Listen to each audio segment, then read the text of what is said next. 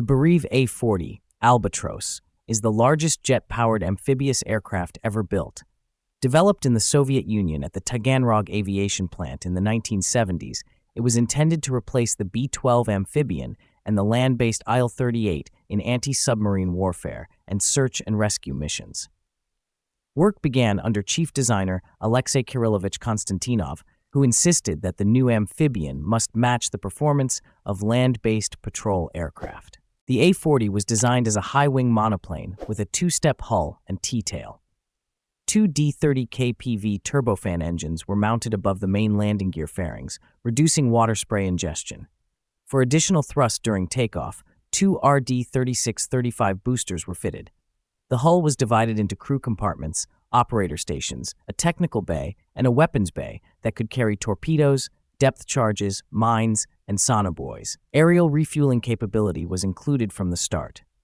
The aircraft could operate from seas with wave heights up to 2 meters, thanks to an innovative variable dead-rise hull design tested extensively in SAE hydrodynamic facilities. The first prototype, V1, was rolled out in September 1986. Its maiden flight occurred unexpectedly on the 8th of December 1986, when during high-speed taxi tests, the aircraft unintentionally took off and had to complete a full flight.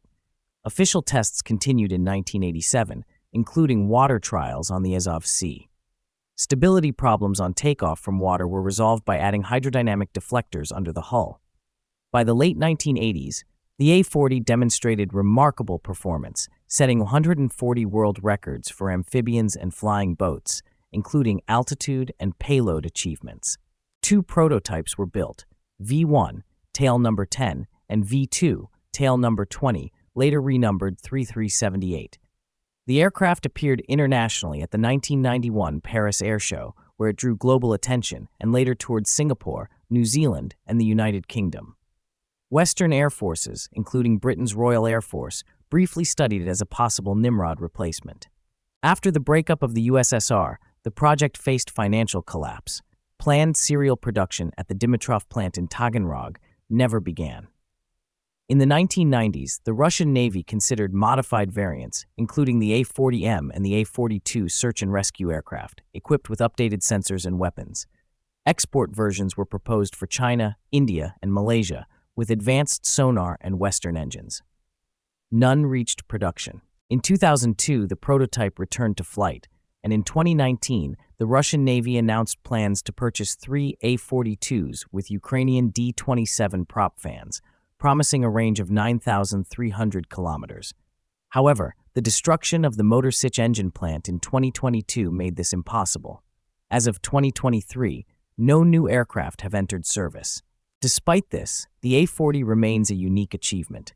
It proved that a jet amphibian could rival land-based patrol planes in speed, range, and payload. Its direct descendant, the smaller Beriev B-200, achieved more success as a firefighting and transport amphibian. The A-40 Albatros, though produced only in prototypes, holds an enduring place in aviation history as the world's largest and most advanced jet-powered amphibious aircraft.